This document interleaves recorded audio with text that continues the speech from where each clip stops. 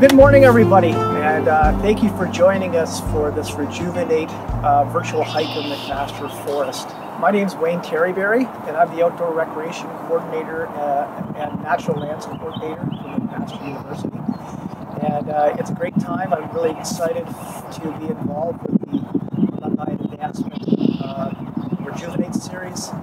And it is spring. We're all excited about the return of plants and return of life and warm weather, and what better way than to rejuvenate than talking about nature and a hike. During this virtual hike, I will be joined, and I'm very pleased to be joined by Noah Stegman and Rob Porter, who are both McMaster alumni, and I'll let them introduce themselves when they talk about certain aspects, whether it's birds or trees or research, their areas of specialty.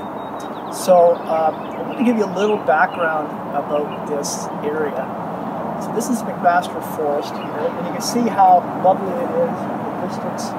It's 115 acres of natural lands, very ecologically diverse, very significant habitat, and it's a wonderful place. We do have walking trails around it, and the university has been using it for education and for research. But we also have a lot of visitors come out to use the trails, and certainly welcome you to do that. And hopefully in the near future we can get out on a hike with it, any of you who are interested. So a little bit of history of the area. We don't have a lot of records about the indigenous habitation or use of the property, although we can pretty much hypothesize that based on the fact that it's a tableland with creeks on both sides, and at the very far end, Ancaster Creek coming through from the Dundas Valley, and then into Coots Paradise down near our lower campus, that with the tableland and the water courses, it would have been a very popular place. In addition, there's significant historical travel routes in the area that are very close over on Wilson Street and through the Dundas Valley. So you know there's been a lot of travel through here. So, but we don't have any archaeological evidence of it, but we certainly can hypothesize on that. So it was first really settled here by the Mullen family in the 1800s, who lived just down the road and actually had a house off to the other side to my left. And they had a farm here for 100 years or so. And we're going to show you a satellite image right now of 1954. And you can see from the aerial photo of the land and how it was laid out into farm plots. With you can probably see on this map the farm road that goes through it. A good friend of mine, Al Beatty, who lives just down the road, he actually worked on this farm in the 1950s. He tells us stories about picking potatoes and driving the horses through the property, etc. So it was a very significant farm property. In the early 1960s, McMullen sold it to a developer.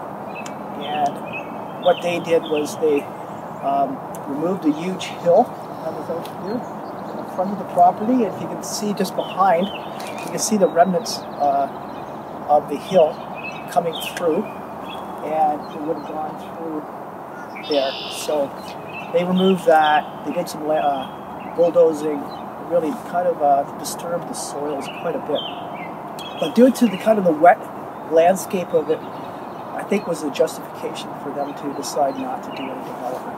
So around 1965, 66, McMaster University purchased this land, and all of the floodplain of Ancaster Creek just passed here from basically lower campus all the way to Old Ancaster Road, which is off to the west. And the idea for this property was to make it a satellite campus for the university with potential ideas of growth. That idea didn't last very long, which is probably a very good thing considering the ecological significance of this area. So from the late 60s until about 2012, it kind of sat on the shelf, and many people at the university actually forgot we really owned it. So it sat here for a long time. And then about 2012 and 2013, myself and some faculty members brought it to the president's attention about how we have this very exceptional natural property in the Dundas Valley that we could use as a resource. So we initiated some research and some education, which you'll learn a bit more about later. But if you look at the view here, for me this is incredibly exciting, because when I came here before 2012, and especially 2012, all you could see, this whole grassland you see now, was a buckthorn thicket, about 11 acres of European buckthorn, which is an incredibly invasive shrub, which prohibits other plants from growing underneath it. And they don't look great. And it took over this whole property in the front, which had been disturbed, and buckthorn is very invasive that way. It will take over properties that have been disturbed and left. So we had about, 50 odd years to grow. A lot of them were very big. So 2013, myself, faculty members, staff, especially Susan Dudley, Chad Harvey, from the Department of Biology, spent a year, much of this, and student volunteers, clearing the buckthorn, finding burn piles, burning a lot of it, and leaving some piles of old buckthorn for habitat for rabbits and birds and such, but cleared it all out, opened it right up, as far as you can pretty much see from this video. And then through the biology department, especially Susan Dudley and Stephen Weber and Chad I mentioned, and others, graduate students, there's a project initiated to sow it into a prairie savanna grassland, which are fairly rare in the Hamilton region. And I'm very excited to say that now it's grown up to be the biggest prairie savanna grassland segment in the Hamilton region, and it's incredibly great to see that. Every 3 or 4 years, like for prairie savannas, we do a prescribed burn to burn the dead grass and any trees that are trying to grow back up, or small buckthorn, to allow nutrients to go back into the soil and to allow fresh grasslands species to grow back up. So that's a little bit of background about the history. And we're going to now go for a walk, and I want to highlight a couple things as we walk along the trails. You're going to see maps, identification, but as you can see here, the left side, this way, is west, that is the east and the north. And this property is really divided up into two, a front area and a back area. So you can see a lot of the front here, but there's some lovely, significant old trees at the very back, which we'll show you. So I just wanted to highlight a little of the orientation, but you'll see these on maps. And secondly, we're going to stop and start as we go along. Noah and Rob and I, you won't see us together. We'll be videotaping each other to maintain social distancing, to make sure we're doing this safe and properly.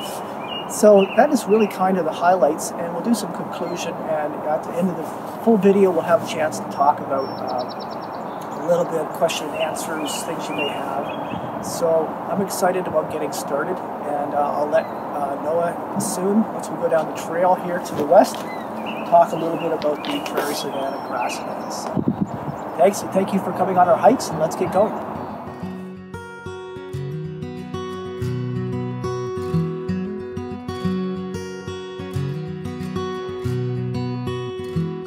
Hello everyone, my name is Noah. I am a master's student at McMaster.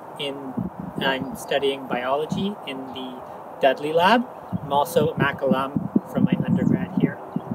So today we're out here in the prairie area of Mac Forest, and there's a number of different prairie grasses that we have growing here. The prairie was started in 2014 with a seeding project by McMaster biology staff and students. And then every 3 years since then, we've been doing prescribed burns that help seeds germinate. So my name is Rob. I'm with the Hamilton Naturalist Club, and we do some work with McMaster Forest and the McMaster Natural Lands Committee to do these bluebird boxes and bioacoustics monitoring and breeding bird surveys. So this is a more or less standard bluebird box, part of the bluebird trail here at McMaster Forest and a wider bluebird box network.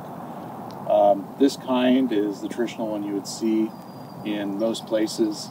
It's got about a 1.5 inch hole, opens up so that we can do monitoring throughout the breeding season and check in on the birds and see how many eggs they have, clean out the nest when they're done fledging so that any parasites in it aren't there for the next nest, and just generally report how many breeding pairs we have each year and how many young survive fledging. This is the more standard box though, and we have another box though that's more prevalent here that is different kind of design, a little bit of an experiment, but seems to work fairly well year to year, and that's over here. So this is called the George Coker design bluebird box. George Coker's from Winona, Ontario. He passed away years ago, but bluebirder all his life, and came up with this design to address a problem in the spring where if it's raining and the parent comes in and comes into the traditional box after it's been raining, when they fluff themselves off all the water, it falls on the young and they could put them at risk for hypothermia. Whereas this design, the idea is the bird puts the nest in back here, and when they come in the front, they shed off all the rain, not over the young, but just another part of the box. And so if sometimes they'll just put their nest to the front, but what we'll do is we'll just move this little block here and move the nest to the back so everything's fine. And yeah, they seem to equally prefer each type. We have both types here so they can have a choice, but it seems to be about 50-50. We will get not just eastern bluebird in here, but tree swallow is very common to see in here, and what we'll do to prevent any conflict between that is we always pair these, because what will happen then is if they're at least 10 feet apart or so, one species will take one, the other species will take the other. It's too close for two of the same species to tolerate each other, but just far enough away that the swallows and bluebirds will tolerate each other and not come into conflict.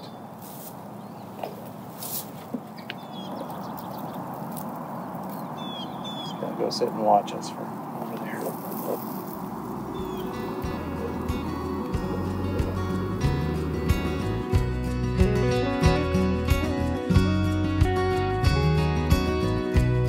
Okay, we're down on the west side, just coming into the ravine edge of the property. We just left the prairie savanna grasslands maybe a minute or two ago, and I just wanted to show you the incredible beauty of the creek ravines that are coming off the escarpment here, and how beautiful it is with the eastern hemlocks that are always lovely any time of year.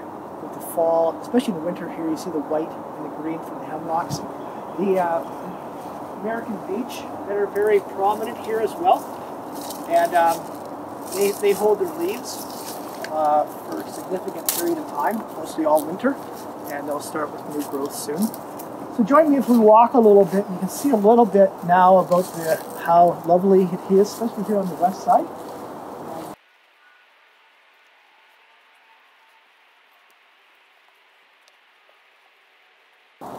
We'll stop here and we'll take a close-up of some of the spring ephemerals coming up, which is early spring flowers, which are beating the tree canopy before it leaves out and they don't get any sun. Spring ephemerals are like trilliums, bloodroot, things like that. And this trout lily down here, which is lovely yellow flowers that are coming up. There's quite a bit of it here, and actually they are edible. Great for salads, just don't eat a lot of them, but to have a little snack is good. So really nice.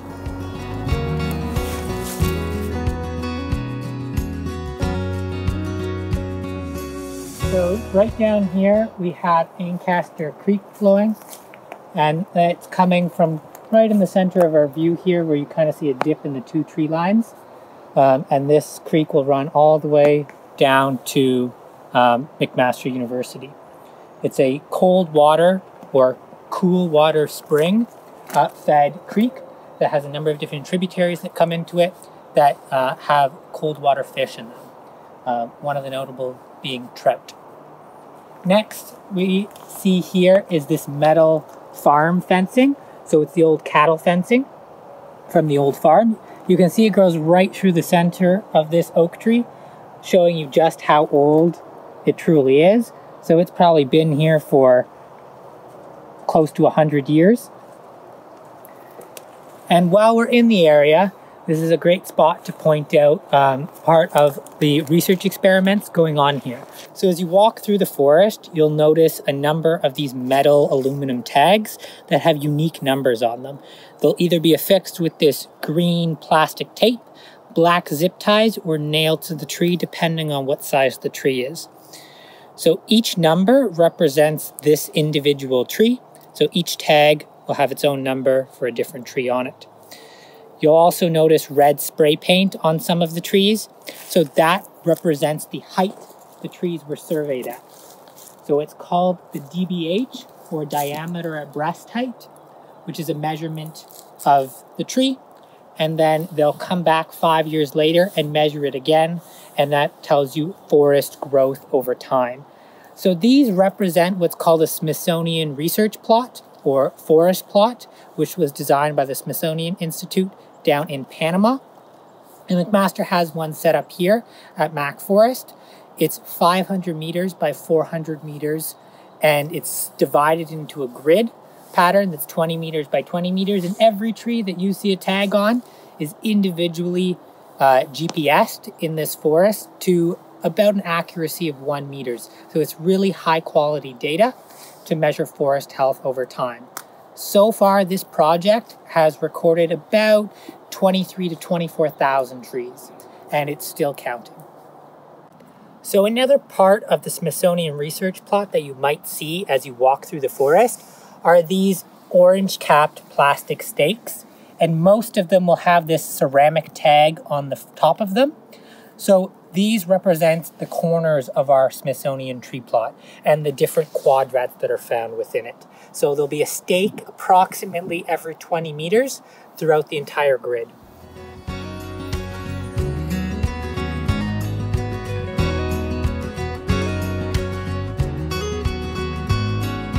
So in this bowl area, at the base of it, we have a spring-fed mineral meadow marsh. So it's a mixture of forbs and grasses as well as wetland plants, where that mineral marsh meadow name comes from.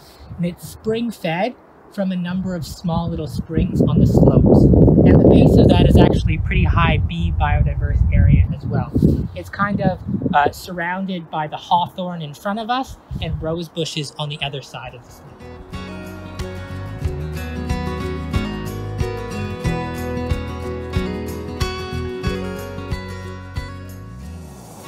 Okay, we've made our way to the back half of the property of McMaster Forest, and you can see how quite a bit different it looks now. If you look around behind me, there's probably 2, 3, 4 acres here of certainly old growth forest. Some of the trees we're going to show you are massive, and the aerial photos that we have, I've seen a photo from the turn of the century, 1910 or so, and where the farm was all out front, this was still a forest. So it's a very strong indicator that this was never logged because of its distance from the road and the roadways. So you can see how open it is and how lovely it is. Follow me down here a little bit. And as Noah pointed out down there, you can see Ancaster Creek off to my left here. And significant eastern hemlock up here in front of me. But one of my favorite spots is this old maple.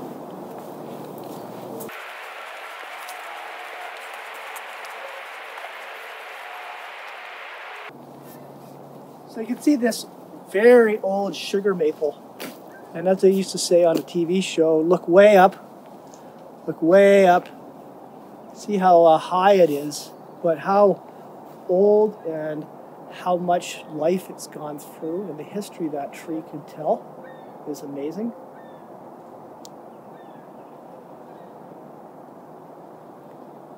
So let's move along the trail. We'll look at some more other significant trees around this back end of the property.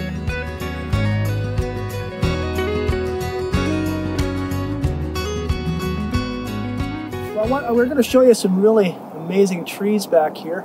And this is a black walnut. And we just measured it, the three of us, and it's 4.4 meters circumference around, which is awful big. And I don't think any of us, or even arborist friends we know, have seen a walnut tree that big. So it's quite significant, and I expect it's well over 100 years old, if not way more. We certainly can only hypothesize, which we're not going to do any tree coring or any things that would impact the health of the tree, but we can only hypothesize by the size of it. But lovely, lovely walnut.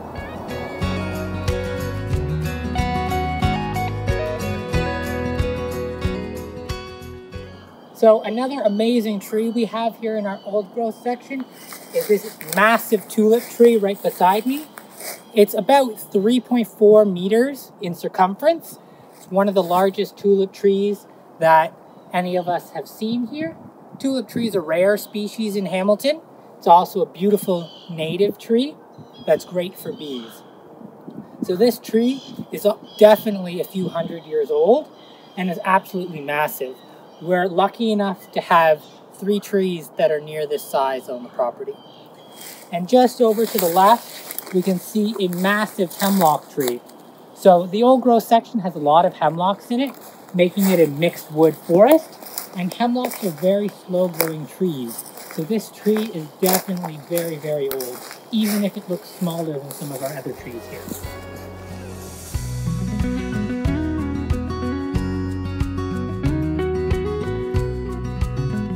Okay, I want to show you this massive red oak that used to stand here.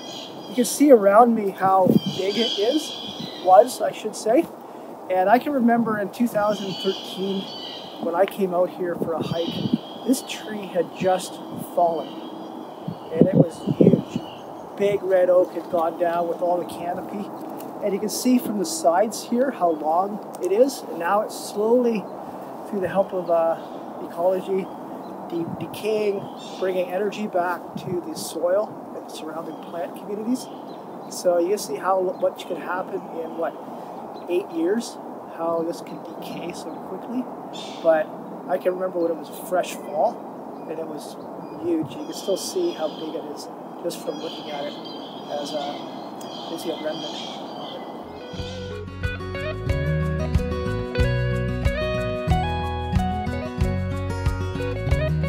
So right here beside me is what's called a wildlife peg tree.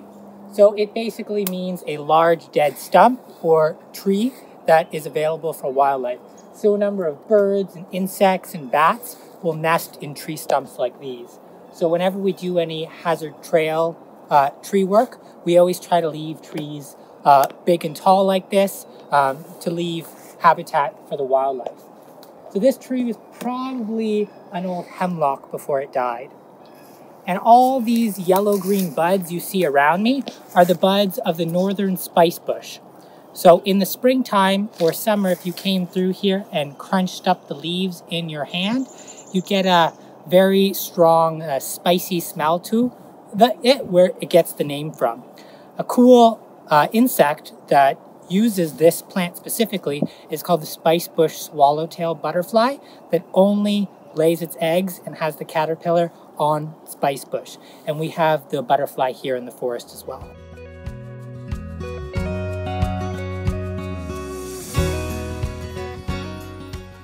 So we've moved out of the older growth forest area at the north end of the property, and now we're on the northeast side, and you can see a lovely pine tree, a couple of them behind me, in this old field. which would have been the far end of the farm cultivated land back. This is the very farthest field. And you can see remnants of farming here with these red raspberries thickets here that could have been come from farm activity because of them. And then over to my left, you see an apple tree that is probably a remnant from the farming that was done here. If you look to my right a little more, and I know Noah had just talked about the spice bush. You can see that yellow hue over there underneath the trees. That is a whole large copse of spice bush that are just coming into leaf and bud now in the middle of April.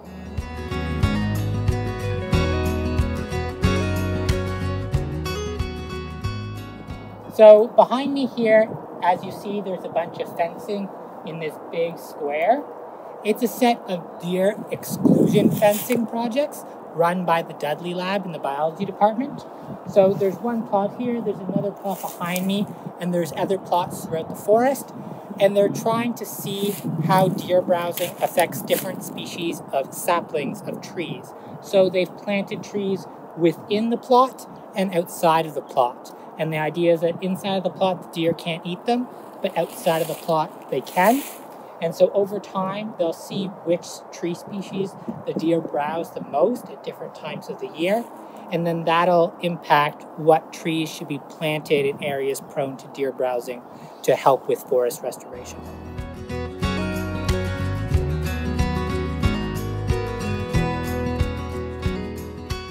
So we're just starting to leave sort of the old growth and mature forest section. And behind me, we've got 3 massive sassafras trees. So one here, another one here, and our largest one right here on my right-hand side. So to find a sassafras tree this big is almost impossible nowadays. You're more used to seeing them really thin sapling size, like seen here. So they'll be like an inch or 2 in diameter, and that's typical of what you would see in Coots Paradise, where there's sassafras everywhere. But we're lucky enough to have 3 old growth sassafras right here on the property as sort of remnants of what would have been here. So we've just left the sassafras about a few hundred meters down on the trail, and we've got into this open area. So it's what's called a woodland savanna habitat, which basically means a canopy cover of between 20 to 60%. So it's not technically a forest, characterized by this open area.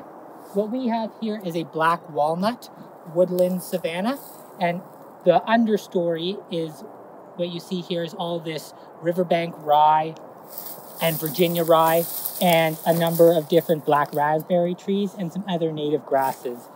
And just in the distance, you can see it is our prairie habitat all near the front of the property. So this is not a very common habitat left on the landscape.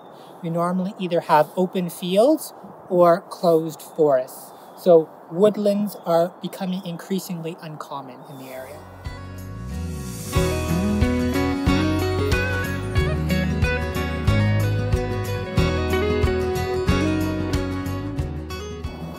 Okay, we're stopping along the trail on the east side of the property as we come up towards the front of Mac Forest lands. And it's such a beautiful view here. I always love this spot, this view along this section of the trail. And you can see this creek below us, which is a small, unnamed creek tributary for Ancaster Creek. Its source is coming over the escarpment at Shaver Falls, just up in the Meadowlands area up there. And I just want to stop here.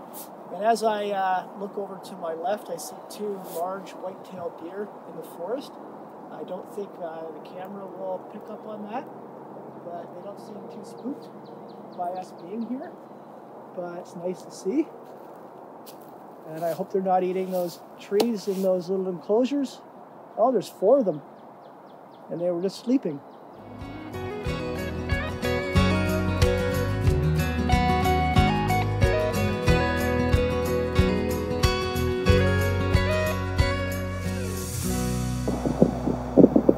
So one of the amazing things about this property is that it is a bee hotspot, both for Hamilton and for the whole province. So since 2014, the Dudley Lab has had researchers out here studying the bee population. So it started with a PhD student, Sebastian Irazusta, and it's been continued by me for my master's work and some undergraduates as well. So far, we've recorded over 200 species of bee right here at Mac Forest, which makes it one of the most biodiverse areas for bee species in the whole province. So right here at Mac Forest. As you can see here on the ground, you've got a number of bees flying around and in this ball here. That is a species called Colides inequalis. It's a cellophane bee that lives in the ground. It's a native spring species, and what you see there is a mating ball with a number of males surrounding one female bee. And the babies will be laid as eggs soon afterwards. Okay, we just came from the old growth forest. We've seen the deer enclosures, the sassafras trees, and now we're back towards the front of the property on the north end of that front. And sitting on a lovely bench here that we put out here for people to enjoy. And you can see off to my right the back end of the prairie savanna grasslands and how lovely it is here. We just saw Noah's bees here as well. And as Noah is panning around, you can see the escarpment, Highway 403, coming down the hill. The apartment buildings, I'm sure some of Mr. Longhead lived in. And behind that is Main Street and the University just down there. You see how close we are to habitation and buildings, but still how unique and biodiverse this property is at McMaster Forest. So as you make your way out of the property along the Eastern Trail, as soon as you get into our open area again, you'll see this blue roped off area in this big sort of semicircle. And this is protecting an endangered eastern flowering dogwood tree, which is an endangered species in both Ontario and Canada. It's directly in front of me here in the center. It's kind of hard to see, but it's just to the left-hand side of that green spruce tree that you see growing. In the springtime, in June, it would have these big white flowers that would be covered with bees. Unfortunately, the reason why it's become endangered is both habitat loss and a fungal disease that has been infecting the trees. We only have this one on the property, so we're doing everything we can to protect it by doing this big 25-meter buffer area, which protects the root system of the tree, which can be pretty extensive.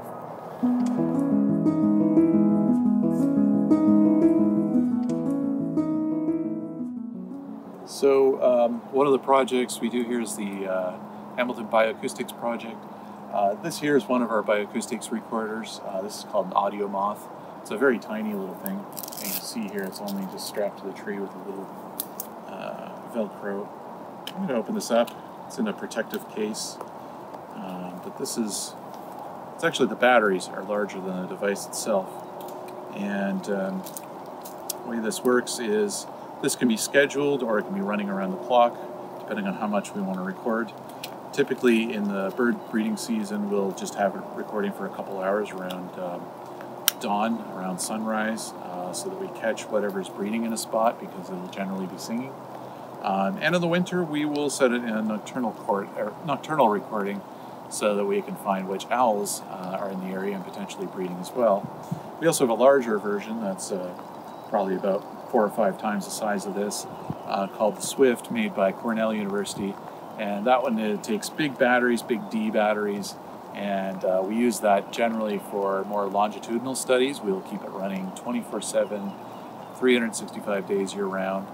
And all of these get fed through a machine learning program called BirdNet, also developed by Cornell, where they can just take all of our recordings all throughout the year and turn it into sightings based on previously recorded species that are known to be in the region, and the machine learning program has an understanding of.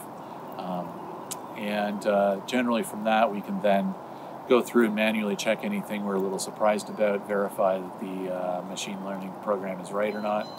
Because sometimes it can be a little bit off, but it does save us an awful lot of time, because if you have 24/7 recording for 365 days a year, you can't go listen to all that yourself. And we found quite a few species that were difficult for us to confirm in the past here.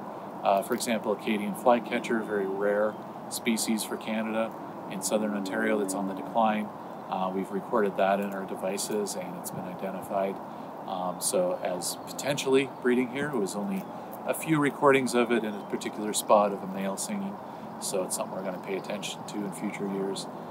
In the winters, we've had recordings of long-eared owls, which we have never seen here, but we've now heard here. And during migration, we've had whippoorwill singing to our recorders, something that has never been seen by volunteer counting in the field here. So very useful for that. And I think it'll also come out to be useful in future years for other studies, such as taking a look at the effects of noise pollution, anthropogenic sounds, and how that changes over time. As well as other species, not just birds. We can record bats, their kind of hypersonic, high frequency noises they make and sounds they make, as well as amphibians and other vocalizing species.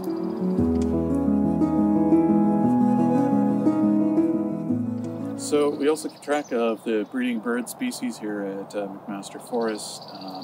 We've had over 50 species confirmed breeding here, over 70 species possibly breeding here, and over 163 species have been reported sighted here or heard here over the years. And some of our most common breeding species are things like the field sparrow, which there are not very many sites around this region for. Not very many good sites for them to breed at. Indigo bunting is another one, and we have actually an old probable indigo bunting nest sitting in this hawthorn here. Very prickly plant, but birds like to nest in those kinds of things because it keeps them safe. We have pretty much every common type of woodpecker breeds here, including the giant pileated woodpecker, and also obviously our bluebird boxes that house both tree swallows and eastern bluebird. And we get lots of ground nesting birds. The field sparrow I mentioned before, the song sparrow. Occasionally we have a clay-colored sparrow come through the region, although we haven't had them confirmed breeding yet. Savannah sparrow, year to year. Eastern towhee, which is a type of bigger sparrow. American woodcock, which there are very few sites this close to the city that you can find them at. And yeah, there's quite a high diversity of species that breed and spend the time here breeding during breeding season, generally between April and July each year.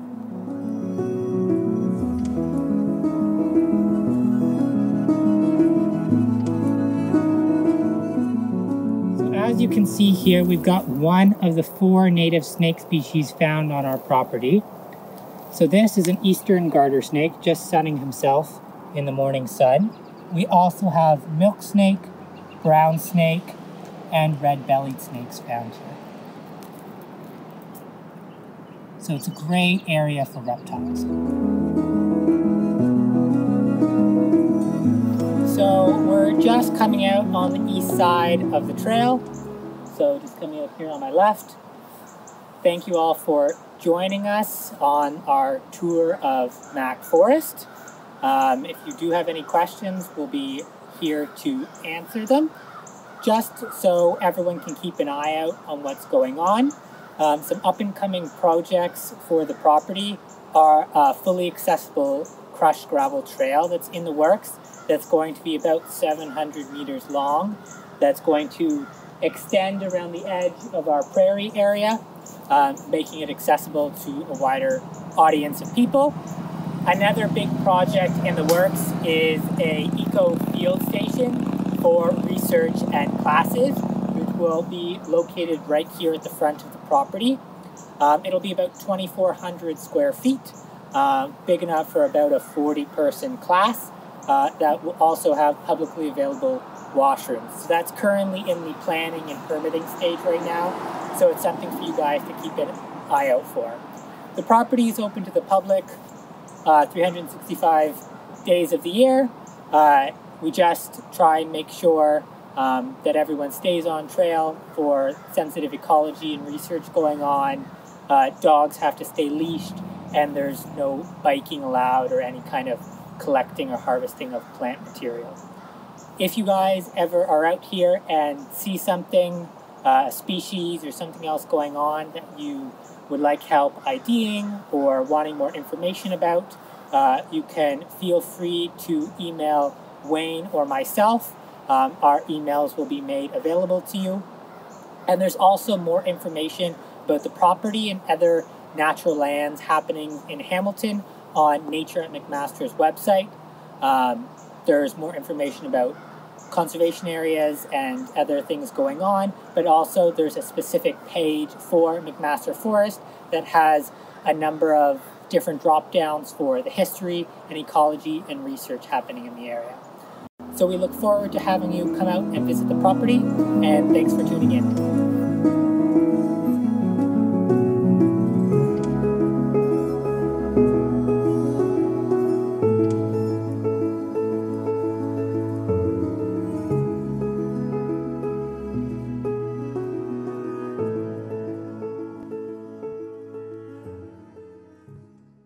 Good morning, everyone. My name is Jessica Lansbury, and I work in the Office of Alumni Engagement here at McMaster. And I just wanted to say thank you for turning into our virtual hike with Wayne, Noah, and Rob. We hope you enjoyed exploring McMaster Forest. And as noted in the start of the webinar, the virtual hike was pre-recorded back on April 9th and 11th. So McMaster Forest will look a little different now as things are slowly coming to life.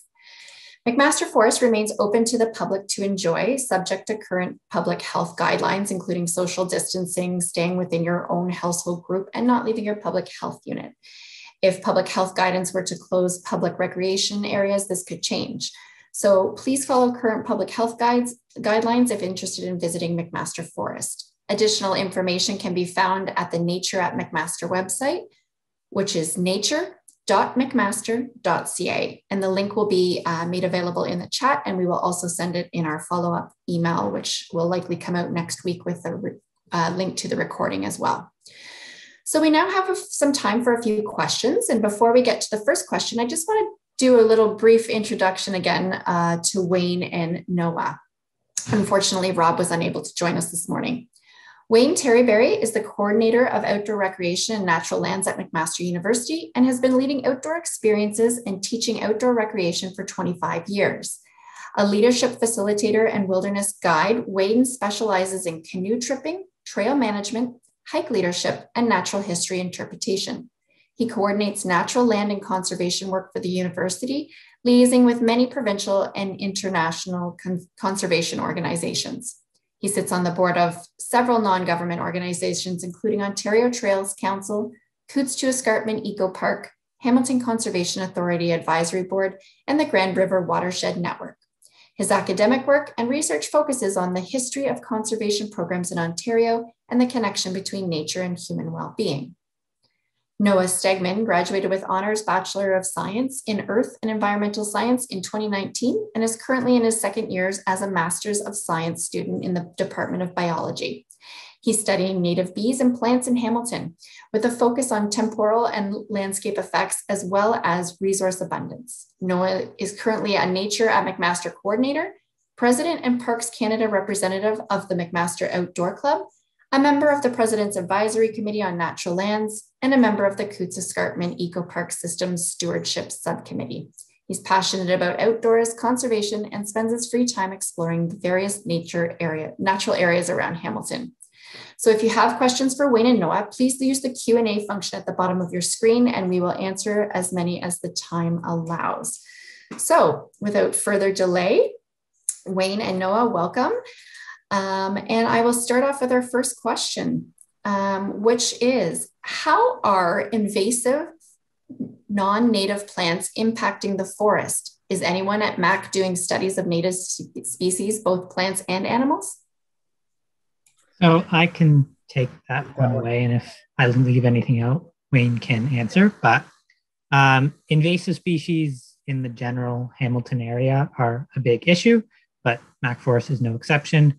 Some of the notable ones are buckthorn, like Wayne mentioned in the video, as well as garlic mustard, and the emerald ash borer beetle is another big one that's killing off the ash trees at Mac Forest. But we have some management plans in place for some of those things. In terms of research, there was an undergraduate research project studying emerald ash beetles specifically at Mac Forest, and it's a published paper that you can access from our website. In terms of native species, research has been done on fish, invertebrates, bees, and trees. So the Smithsonian tree plot, the different bee research, and there was a general biomonitoring for a couple of years back in 2015 and 2016 along the creek. Yeah, thanks, Noah. That was a great overview. I might note we are fortunate to not have quite as many invasives other than the ash borer and the buckthorn, but not as much as you might find in Cootes Paradise. But we certainly have management plans and work going on to address that, like we did with the European buckthorn. Yeah, thank you. Great, thank you. Our next question, someone is asking, is this area also known as Cootes Paradise or part of the Cootes Paradise area, or is it a separate area? It is technically a separate area. The Cootes Paradise is distinctly the marshlands at the western end of Hamilton Harbor, where the Ancaster Creek, Spencer Creek, and other small creeks flow into as a floodplain marshland. But there is this very significant connection between Mac Forest and the Ancaster Creek floodplain below it, because it all flows into Cootes. The ecology and the eco corridor value from Cootes Paradise through our lower campus up into Dundas Valley is very interconnected. And even going back geologically, it's all part of the same glacial river valley that connects through from Brantford all the way down to Hamilton Harbor. So it is very well interconnected, but not really officially part of Cootes Paradise. Okay, great. Thank you. Our next question, over the past 25 to 30 years, what are the most significant changes overall? Has it been positive or negative to the McMaster Forest property? Maybe I'll start, Noah, and you can jump in on that one. I would say there's not been a lot of significant change. I think the major change is the front area where, as we noted, the farm fields and the development really disturbed the land and allows the invasive buckthorn to come in. And that's what happened over the period of the late 60s all the way to 2013. So that was, I'd say, the biggest change. And then we, as you saw, were able to clear that out, plant prairie savanna, make it really lovely again. So I think it was good that in some ways it sat vacant because it didn't have a lot of human impact to it. So, which was good, and let nature take its course. As long as it's not invasive species like we talked about. But I think we've seen a lot of change in the last little while as we've started to manage it as a nature reserve type of place where we're trying to allow nature to do its thing, but trying to deal with the invasives coming in. Noah, I'll let you maybe add to that. No, I think that was a good summary. It's basically been a mixed bag of positives and negatives. Obviously, agriculture has a big impact on the landscape. So that was a thing for a number of years. And then, as Wayne mentioned, when agriculture ended, the old hedgerows of buckthorn spread and filled the field. But luckily, that was really the only invasive that we had coming up. And then ever since then, since the early 2010s, it's pretty much been all positive with the restoration work the university's been doing. Great. Thank you. Someone writes, this might be more of a question for the RBG, but I'm curious about the history of the Ravine Road Trail. As a teen growing up in Westdale, I heard that it originally was a dirt road for early cars in the 1920s and 30s. It is unusually wide for a walking trail. So this has always made sense to me. Do you have any idea if that's the case? I can certainly speak to that. It is definitely an old road, and you can see by the foundation it was put down as a gravel foundation. It's very wide, has gullies on both sides for drainage. It was accessed from the King Street area before McMaster was really there and Westdale was developed. It was an access into the farmlands back at the back of the McMaster campus. And I have heard that there was a bit of a landfill dump back in the back part of 10-acre field behind Ivor Wynn that would have been accessed through that road. So it does make a very wide but very nice walking trail. And as gentleman there noted, I think it was gentleman, it's a beautiful ravine. It's one of my favorite walks as down Ravine Road. So I don't know if Noah, you have anything to add? No, I think that was a good summary. Okay, the next question is deer overpopulation a problem in this area?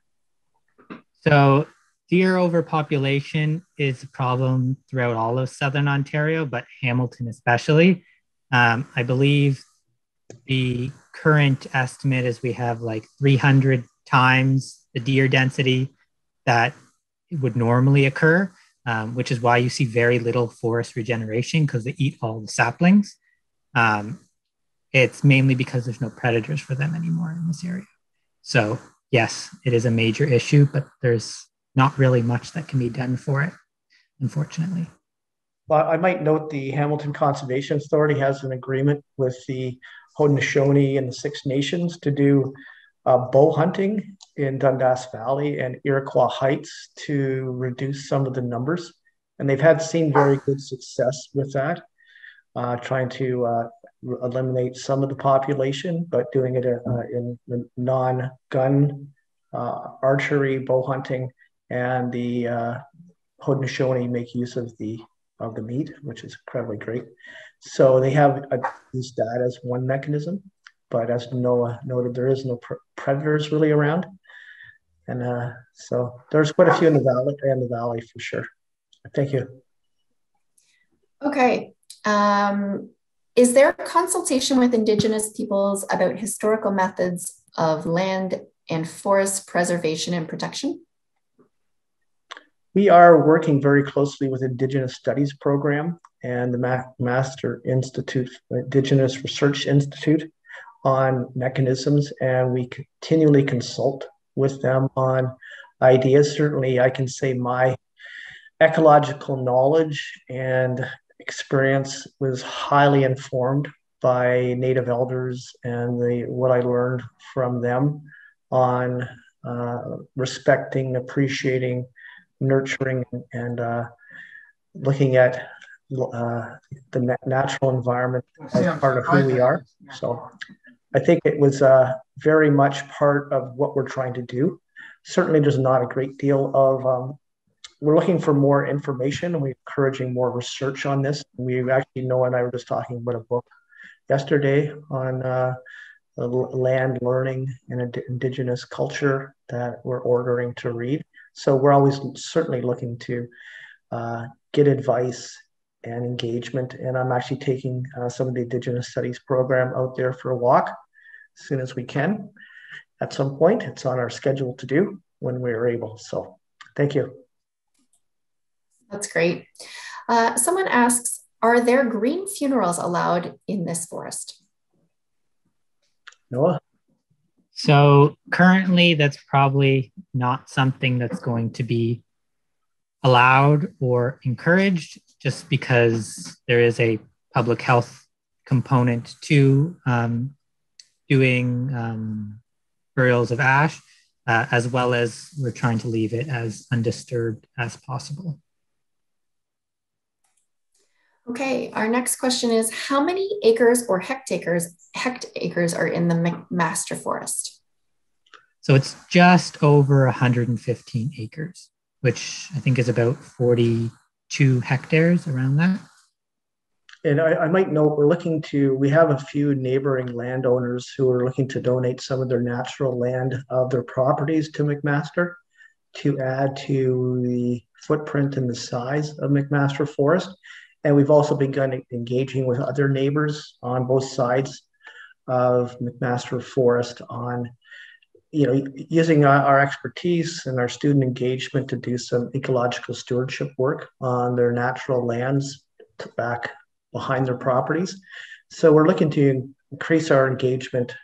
We do call the whole area from Old Ancaster Road down through behind McMaster Forest and including McMaster Forest down to Lot M and into Coots as kind of the Coldwater Creek corridor or Ancaster Creek corridor. And we're working with the Conservation Authority on stewardship initiatives, trout, Ancaster Creek stream restoration for trout and various things. So we're looking to do a lot of ecological management to assist the natural environment to prosper and to address any human impacts that may have occurred in the past. But we are hoping to add to that footprint. It's basically what I'm getting to. Thanks. Great. We've got two more questions here. So the first one is, from where do these invasives come from? So most of them are European invasives that came over with the garden industry as garden plants and have escaped cultivation. Buckthorn specifically was used as a natural farm fence for cattle and other things because it's very thorny. That's where most of the invasives come from, either garden centers or agriculture. Great, thank you. And our final question, someone writes, in Bio 1A7, if I recall correctly, we would walk out from the back of campus to a hillside with a marshy area at the base. Each student had a slice of the hillside to observe for a month as our project. I think it says 1959. Would that have been part of Coots Paradise or the McMaster Forest? That would have likely been part of Coots Paradise on the north end of campus, where we've got campus is kind of at the top of the hill, and then Coots is at the bottom of the ravine. Yeah, I don't think it would have been McMaster Forest. First of all, we didn't own it then, and it's a little farther from campus. Although one of the beauties of McMaster Forest, it's just a little ways from McMaster, but students and the McMaster community can access it by car or bus, HSR bus. There's a bus stop just down the street, or they can ride their bikes out there. So it's incredibly accessible for everyone, but a little too far for a lab to walk. But I agree, it would have been some of the Coots Paradise area, and I could probably find out exactly where at some point. That's great. So that is all the time for questions we had today. And we hope you enjoyed the virtual hike and learning about McMaster Forest. A very big thank you to Wayne, Noah, and Rob, who was unable to join us live today, for taking the time to safely film this for us and teach us about this fascinating piece of McMaster property. Again, a recording will be made available in about a week's time. You can visit nature.mcmaster.ca for more information. There is a web page there for McMaster Forest that outlines the trails, approximate hike times. And again, we just ask that you follow your local public health guidelines if you do plan to visit the McMaster Forest. So thank you. Yeah.